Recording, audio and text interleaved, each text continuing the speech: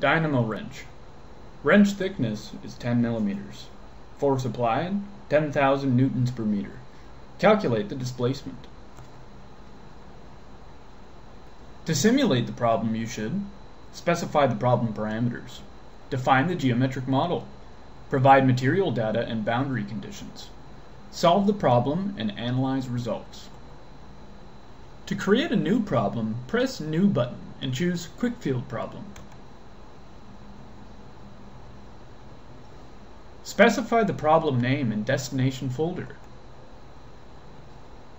The problem type is stress analysis. The model class is plane parallel.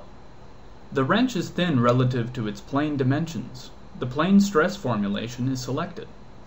Specify the geometry and data file names. Proper length units should be selected. Cartesian coordinates are more suitable to build the model. The problem description is finished. We have specified problem type, length units, and model class. Now we can define a geometric model. Press Edit Geometry button to open the model file.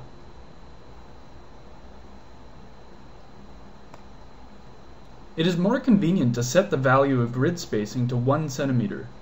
Do it under the Edit menu and select Grid Settings. Type in the grid cell size here.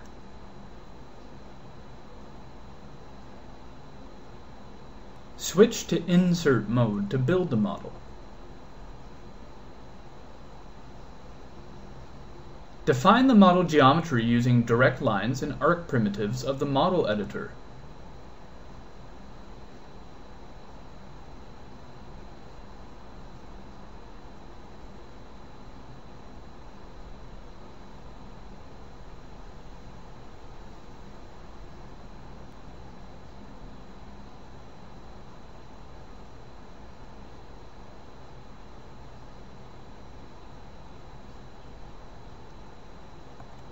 Zoom out from the model to draw the wrench holder.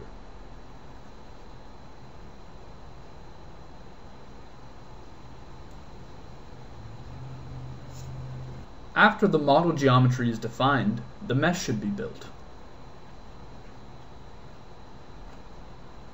Providing materials data and boundary conditions. Labels assigned to the geometric objects describe material properties, sources, and boundary conditions. To assign a label, right-click the object and choose Properties. Type in the label name here.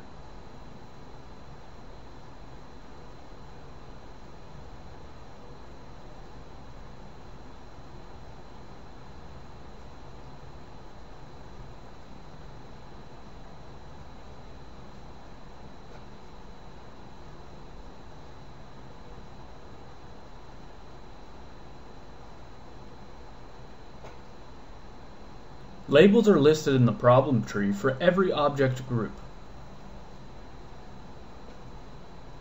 Double-clicking the label in the tree invokes the corresponding properties dialog. Type in Young's modulus and Poisson's ratio values for the steel. The inner surface of the wrench head is fixed from any displacement. The external force is applied to the end of the wrench holder. Having finished with the label's properties description, we can solve the problem and analyze the solution.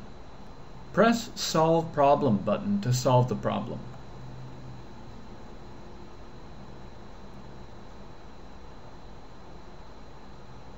Now we have the displacement.